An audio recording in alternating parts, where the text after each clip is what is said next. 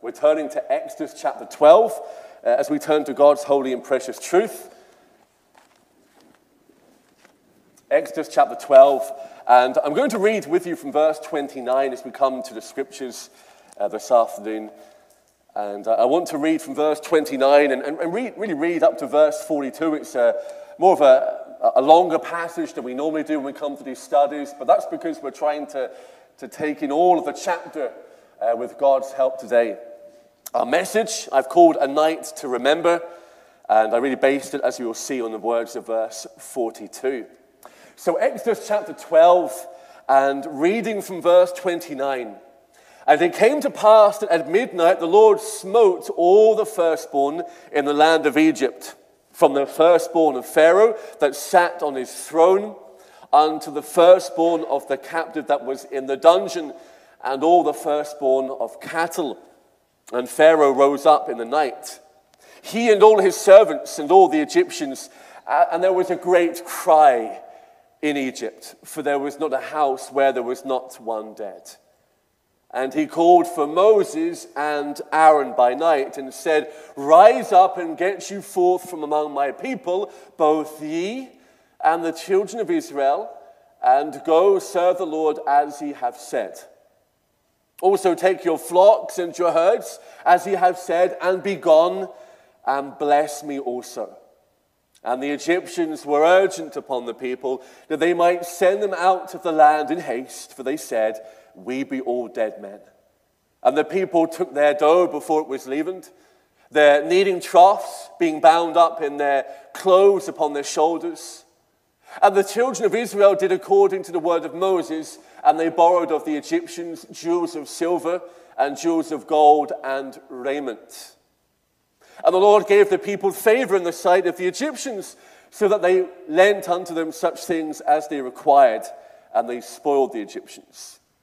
And the children of Israel journeyed from Ramesses to Succoth, about 600,000 on foot that were men beside children.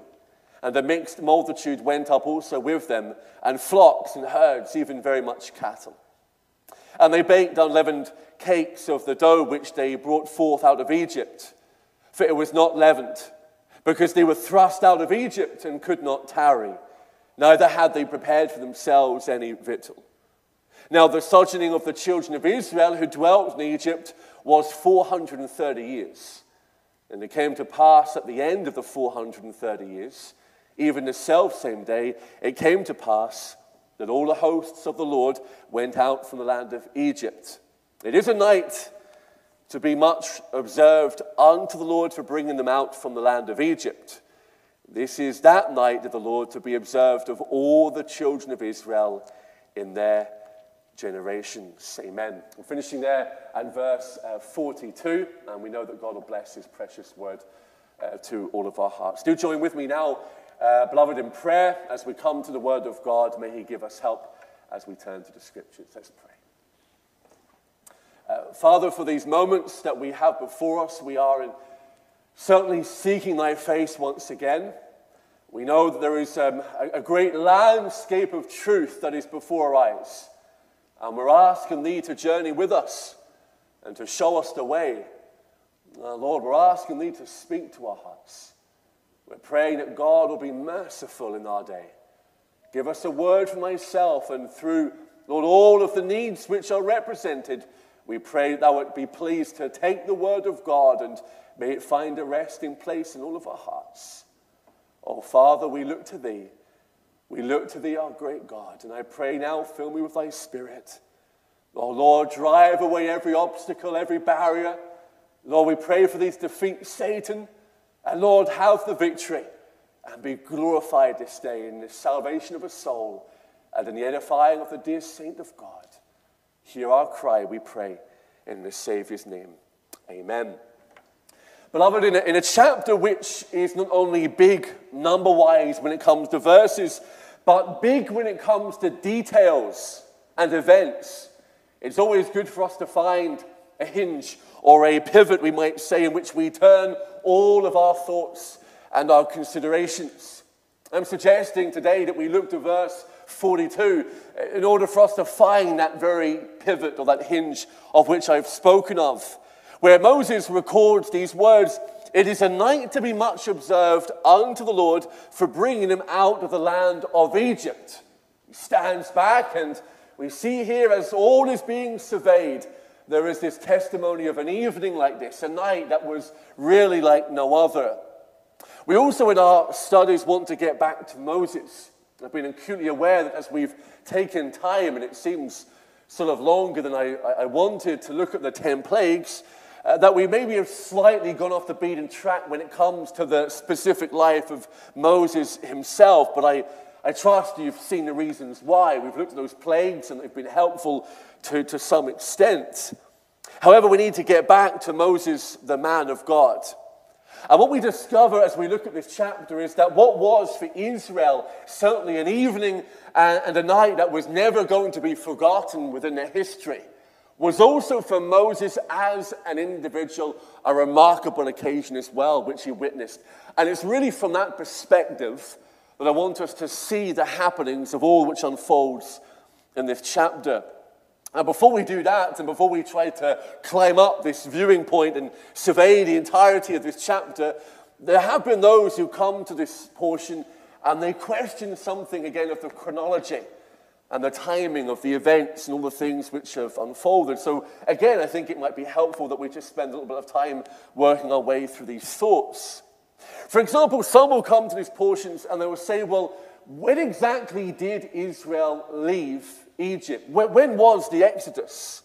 What time of day? Was it day? Was it night? On what day? Was it the 14th day? Was it the 15th day of the month?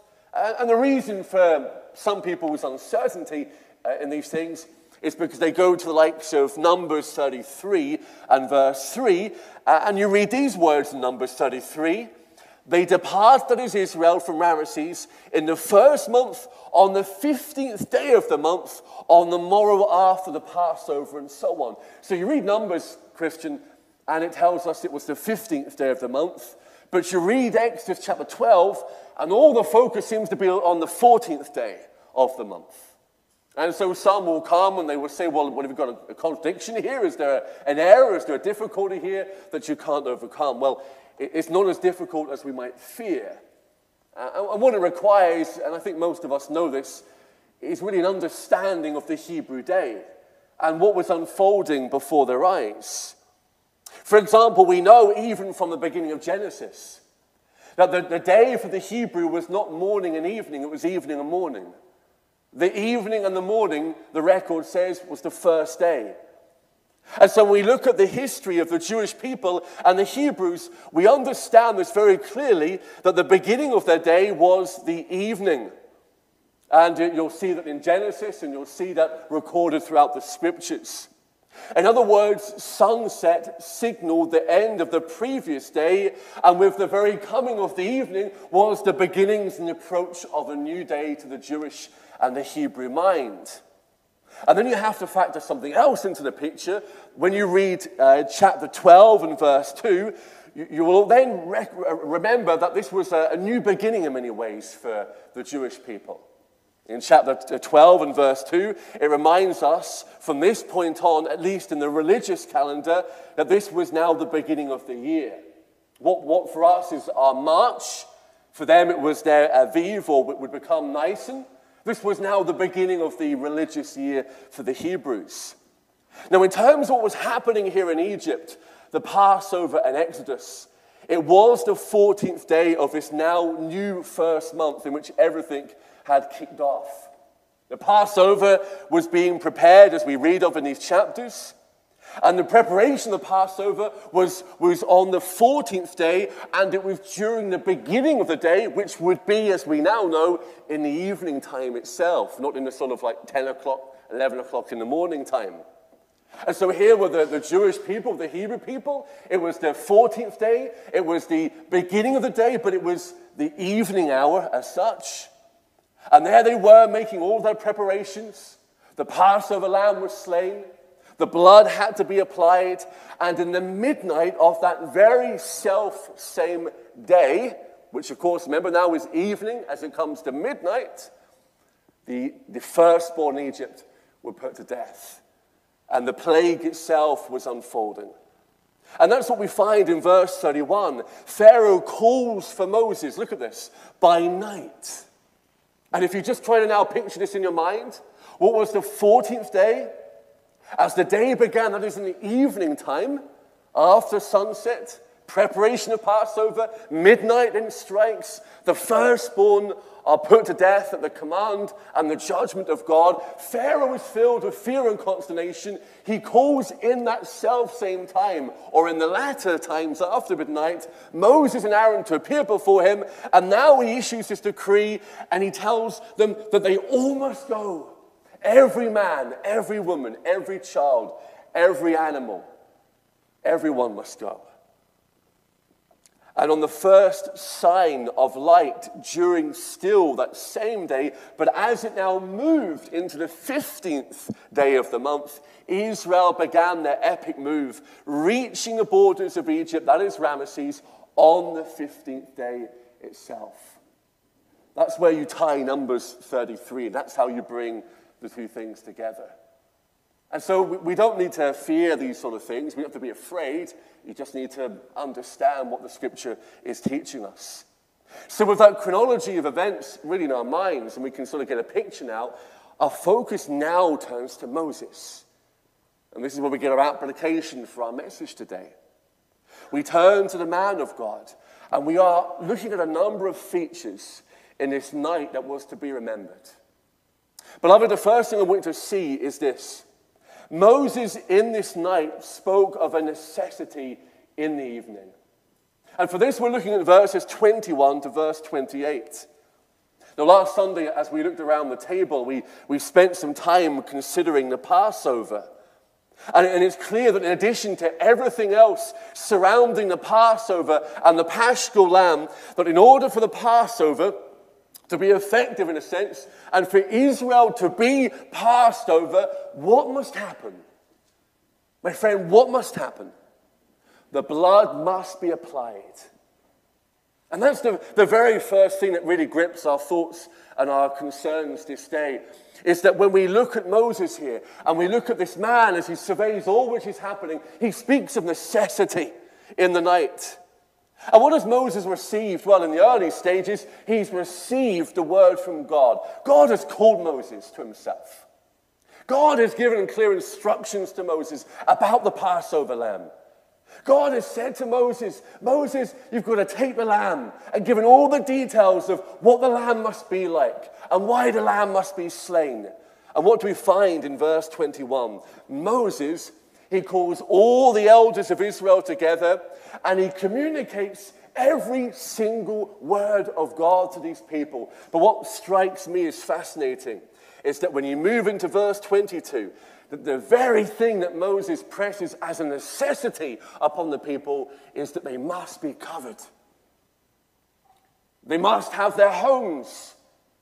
And as we know, the application is they must have their hearts covered by the blood of this lamb if they are to not be touched by God's righteous judgment. And that's why I say that in this hour, in this evening of all evenings, we see the man of God, Moses, once more coming to the fore. And he's received the word of God, and he's pressing home what is this necessity. They must have the blood upon the lintel, upon the two side posts. And we know, of course, that this is an application, as we shall see, to our hearts and our very lives. And even as part of this great message, Moses says to the fathers and the mothers, this is something for your children, it's for future generations, verse 26. That when the children say, oh, Mom and Dad, what does this mean? What do these things mean? You know, we had our Lord's table last Sunday, but it's a point worth making that we come to the Lord's table and our children, maybe if they sit beside us and they see what we're doing or they ask questions, that they have every right to say, what does this mean? And the question is, what would you say in response? That the things that we do as Christians, the baptism, our Lord's table, our worship, the hymns that we sing, the reading of the word, and our boys and our girls, they'll say, what do these things mean? Do we understand what these things mean? Now, Moses is setting before them the great truth, and he's saying here that when our children and our generations to come will see the fact that we remember this Passover year after year, years down the line, and they ask the question, what does it mean? That we can point them to mercy and God's pardon, forgiveness, that God rescued us. That's lost a little bit within our hearts, isn't it, in these days? So all of this means that we have in this chapter 12, and what Moses will see unfolding is of immense importance. It really is. Because all of these things are pointing us to Christ, as we know, to the Lord's table, to all the things that we love and we cherish so much. As we look more closely at this necessity, notice there was necessity through adoration. You say, well, where is this? Well, if you look at the opening 12 verses, I want you to try to appreciate what was going through the minds of Moses, Aaron, the elders, the rulers, the Israelites. What was going through their minds? 430 years of slavery and cries and tears, witnessing the judgments of God unfolding before their very eyes, seeing some of the most remarkable things that people have ever seen. But now they're going to hear this message. We're about to be delivered. We're going to get rescued. We're going to be taken out of this land. The time has come. Any of you that have ever planned a time away, a break, a holiday, in those last few moments, you're consumed, aren't you? What are you going to pack? What things do you need to go? Have I got everything sorted? Have I got all the arrangements done? Have I got these things all sorted?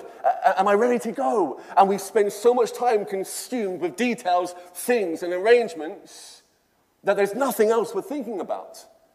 Well, what I love about this portion of Scripture is that when you look at the likes of verse 11, that Moses understands that there is an immense situation before these people. There is so much to think about, and yes, they are to think about certain material things.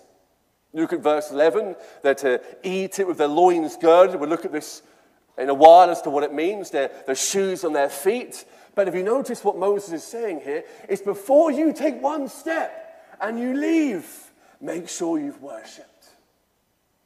Make sure that you've worshipped. Make sure that you've eaten the Passover. They must be ready to go, but there must be spiritual preparation before anything else. And that's the thing that we lack, isn't it? Even within the Christian church, we specialize at being prepared in everything that we need to be prepared with, but we are not prepared in heart. We haven't given ourselves to God's worship first. And this is of the utmost importance. My dear Christian friend, nothing is as important as our worship of God. We must never allow even the busyness and the strains and the hardships of life or anything that we anticipate as something which is going to happen to keep us back from the necessity of adoration and the worship of God. Maybe that's what was in my mind when I forgot the announcement on Wednesday. Just the message. You get into a bit of a zone when you're trying to think of what you want to preach on. That, sometimes other things, they're a blur. And in a sense, may that be something true of us, that there's this focus on the necessity of adoring our God, just as Moses was like and these Israelites. You're going to go, you're going to be delivered, but make sure you worship him. Make sure you know you're right with God. Make sure you're covered. Make sure you're cleansed. And of course, that leads us to the next area of necessity, which is through application. You see, nothing of which God instructed Moses would be of any use unless he first brought the people the message and they brought the message to their hearts. Isn't that tremendous truth as relevant for today as it is in any age? Moses receives the word of God. Moses knows what he has to communicate to the people. They need the Passover lamb. They need to be covered. And the people hear the message. But my dear friend, it makes absolutely no use. There is of no value, of no consequence, if to the heart the blood isn't applied. The homes must be covered. There must be application, or else even the eating of the lamb would be in vain. I thought about this, and it came to me as I was preparing this message. You know, we use these expressions, and I'm mindful of the little ones who are here and listening to the message this day, and we use expressions like this, you know, the Lamb of God, and being under the blood, and being covered by the blood, and applying the blood to the heart. And these are all expressions and phrases that we cherish and we love, and we would say quite freely as Christians. But I always remember someone saying to me, who wasn't a Christian, that if you stand in the open air, and someone challenged me on this and says, the Lamb of God, which taketh away the sin of the world, and the majority of people have no idea what the Lamb of God means, what are you saying? There's truth in that. You know, for the Israelites, they understood what the Lamb of God was, didn't they? They understood the Paschal Lamb because everything was there before their very eyes. So we stand here this day in this pulpit and we say, well, what does it mean that you say, well, are you under the blood, or is the blood applied to your heart? Well, it means this. It means this, that just as the life of the physical animal was the blood, and the life of the physical human is in the blood, as the scripture says. So when we think of our Lord Jesus Christ, who is God's Lamb, the fulfillment of all of these things, salvation is the very merit and the worth and the efficacy of all that Christ is applied to our hearts, received by faith. If I say, are you under the blood? It is, in essence, we're saying, are you in Christ? Do you know him? My friend, these are things that we must not only know and believe, but be able to explain and communicate to others. And so on that basis, the necessity is application. To be in that place of safety. The lintels above the doors, the posts themselves, representing the very framework and the fabric of our life and who we are and our hearts. Moses is saying there needs to be application here. And that's what you've got really in the opening portion of chapter 12. The evening to be remembered, the night to be remembered, is because Moses spoke of a necessity to adore God and worship him, but to have application to know Christ. And these are the first principles, my friend, before we go any further this morning. But then notice something else, and it's night to be remembered, that Moses witnessed urgency. He witnessed urgency through the night. Again, we look at Moses as one that sees all the things happening, and he sees urgency. He really does. Urgency is a feature which dominates much of this great chapter. And surely it is the case that when we think about the most critical aspects of our life, that a sense of urgency must always be about us. When you are in crisis, dear Christian friend, do you not respond urgently in some manner? When there is some tremendous dilemma which is upon you, isn't there a type or a form of fervency that comes over your life? There is, isn't there? And I look at the events which are unfolding here, and there is an urgency which must be stressed and must be understood. And remember that urgency pervades the entirety of God's word. You look at the words of Hebrews 2, verse 3, and you will sense the urgency. How shall we escape if we neglect so great salvation? I firmly believe that no words like those could ever be spoken or ever be communicated without urgency. I mean, the very meaning of them. How shall you escape? The idea of a need to escape suggests one of imminent danger and trouble and loss that's going to be sustained. You need to escape. No one escapes half-heartedly. No one escapes casually. When there is a need to escape and be taken away and move, there's something that grips the heart, isn't there? Something that stirs us along. Through the Old Testament scriptures, you've got the prophets, you've got men of God, and they came to the Israelites, whether in the north or in the south, or when they were united, and the prophets were always urgent in their communication. They would bring the thus saith the Lord with a fervent, bold heart, not casually. When we look at the state of the church, and I look at my heart, and we probably look at all of our hearts, we have to say that surely the one thing that we lack, that we maybe used to know a lot more, is urgency. We have to qualify what we mean here, by the way. This does not mean acting in the flesh. That happens a lot, and it's mistaken for urgency. It's not relying on human efforts. It's very possible, and we all will have to concede this, it's very possible to be very busy as Christians, but not be close to him. That's a terrible place to be in. Very busy about being Christians and doing things of a practical nature, but far away from him. So I refer to an urgency in which we understand our great need and therefore bring ourselves fervently to God and prepare ourselves faithfully before God that we might see the salvation of God. You say, well, where is urgency in chapter 12? Well, notice first of all, there was urgency in Israel's haste. Verse 11 again, we'll look at other verses. Verse 11, ye shall eat it in haste. It's the only time that people are told to eat quickly, unless, of course, you're trying to get out, get somewhere. Eat it in haste. It's the Lord's Passover. Now, the haste, or the speed, or the urgency and the fervency in which they're to eat the Passover, well, it's obvious, isn't it? Because there's no time for leisurely eating here. I'm not trying to be comical or thing, but it's not the case that the Israelites could sort of sit around whatever their tables or there on the floor or whatever means they had and sort of talk about the time of day. Pharaoh's a bit of a bad guy, isn't he?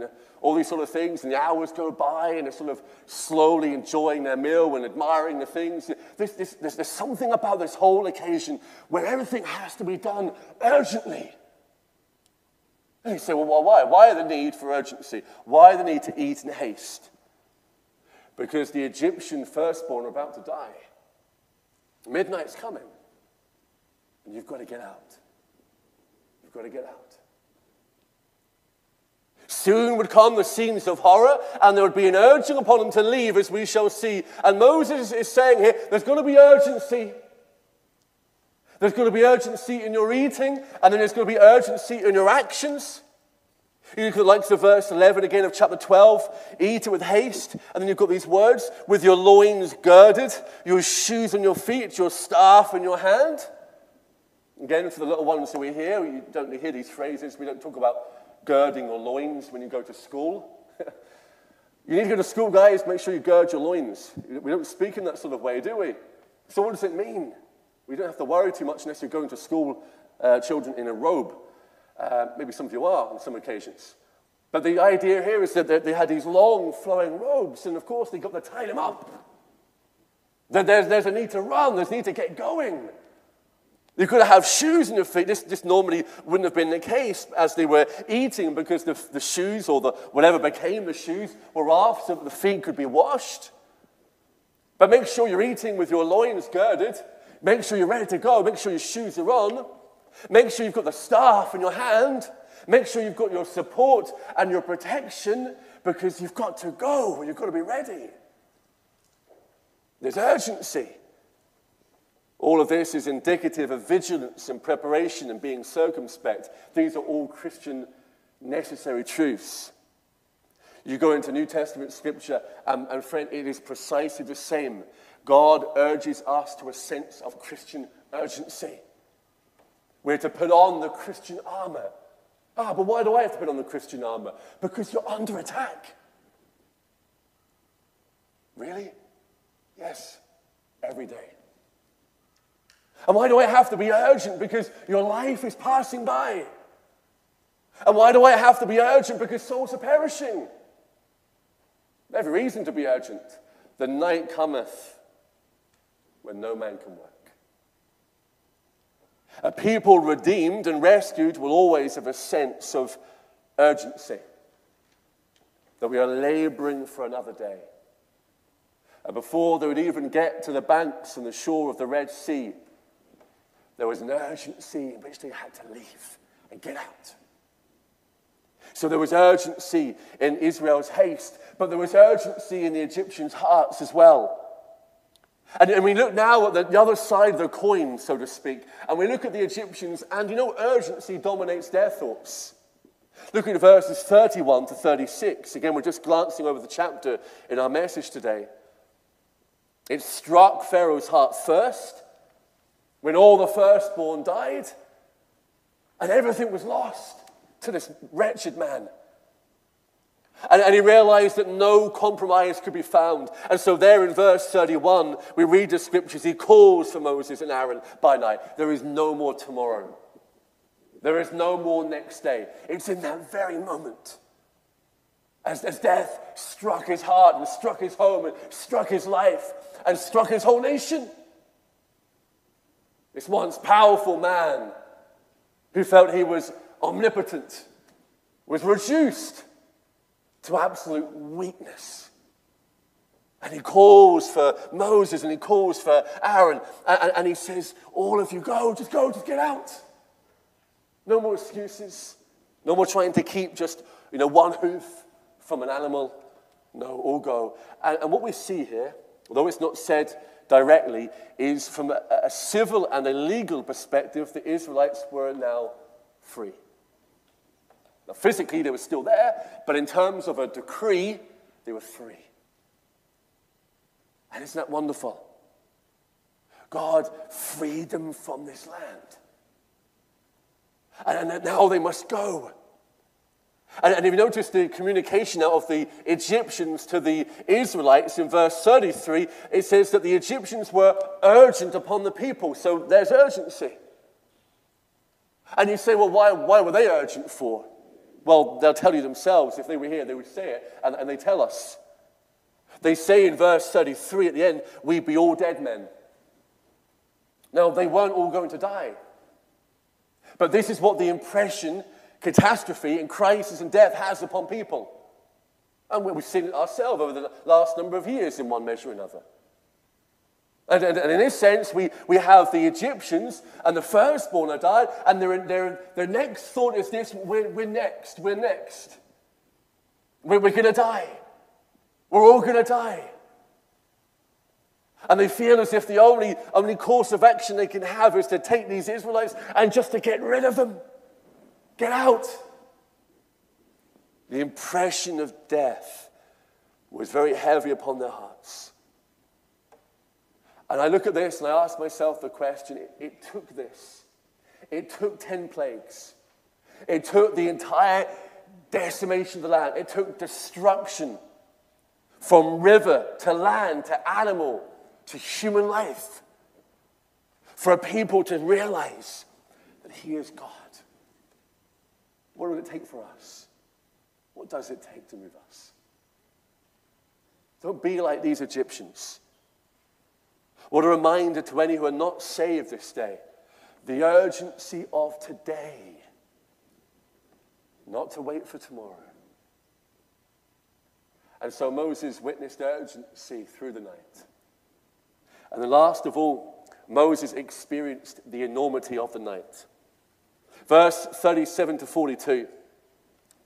As I was bringing my thoughts to a close in the study of this, I was really trying to think of you and how do we get an understanding of what is before us here? How do you gauge the enormity of what was happening and going to happen here? Now, again, like I often do, all I can keep thinking about is my own family. If you're leaving a home with a number of people, it's hard, isn't it? I thought it was hard leaving on my own. You leave with kids, you leave with people. Have you got your shoes? Yes. Have you got your shoes? Yes. Have you got your shoes? No. Something along those lines, just trying to get out. Or organizing people. Or trying to get, group events. So here's a question. I was saying this to Naomi last night, and she was quite close to the number, actually, so I didn't have any sort of sweets to give as a reward. Maybe I'll get some in the future. But here's a question for you. How many left? Egypt. Think about this as I go through my thoughts here.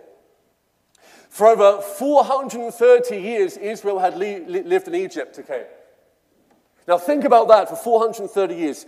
Please don't underestimate the sense in which leaving this land was an experience that they had never felt before. Now, they were slaves, we all know that, and they cried because of their bondage. We know this. And they longed for better days, but please remember this. They were humans. They had human nature. Many of them, would not have been believers in a sense, maybe outwardly following. We know from their time in the wilderness, there were attachments to Egypt that they were very hard to shake and get rid of. And so even though they were slaves in a land for 430 years, it still means they would have been accustomed to certain ways of life. So moving, which is a wrench for any person in any situation, can you imagine what it felt like? I want you to see that this day. And certainly for younger generations, for all of them had known nothing else. Nearly half a millennia had passed in Egypt, and from Jacob to Joseph, his brothers and their families, 70 entered the land of Egypt. It is estimated 2.5 million left. That's an incredible number. We read actually here in verse 37 that the men were 600,000 on foot. So when you compute this, you add, of course, the wives, you add the children, the servants, whatever it is, and you've got a great number there, in the region of 2.5 million. A whole nation leaving another nation. You add the women and children, of course, and you've got this number. And then you've got in verse 38, this little detail, a mixed multitude went up with them. What does that mean, a mixed multitude? Well, it means there were other Semitic people there and races. There were also many Egyptians who went with them. Some through intermarriage, others through conviction. Some had come to believe on Jehovah, the Lord God Almighty. You know that from Numbers because their presence is recorded for us. And there's still mercy. Not every Egyptian perishes. A number are saved. And this vast number now assembles themselves together in the first ray of light, and they move themselves as one people. And now they leave. All with their flocks, their herds, and the Bible says they're very much cattle. It is here we're told to look at this spectacle as Moses did, and to say this is a night to be much observed. Here's a question with which I finish. What power did this? What power did this and can only do this? Who can take 70 and over 430 years of slavery and bondage, deliver 2.5 million slaves? Who can humble the world's most powerful ruler? I know in our thoughts and our considerations this day and all the things which have happened over the week, lots of questions being raised. What about our land? What about our nation? What about our churches? Have we learned anything from Pharaoh and Moses? Look at what God does. He who makes the difference between person and person, it is Jehovah God who can take these people and deliver them. The same God who took your life, my dear Christian friend, and saved you. And it's the same God who reigns today. And remember, there's a greater exodus taking place. God is still building his church, and God is bringing them out through the death and the resurrection of Jesus Christ into his marvelous light. He is constantly bringing his people out to a better day. Oh, my friend, with that upon our hearts, let there be necessity. Let there be urgency in our hearts, especially as we come to our mission. And as always, recognize the enormity of a God who is almighty. Him we serve, and his we are. May God bless his word to our hearts. Amen. Amen.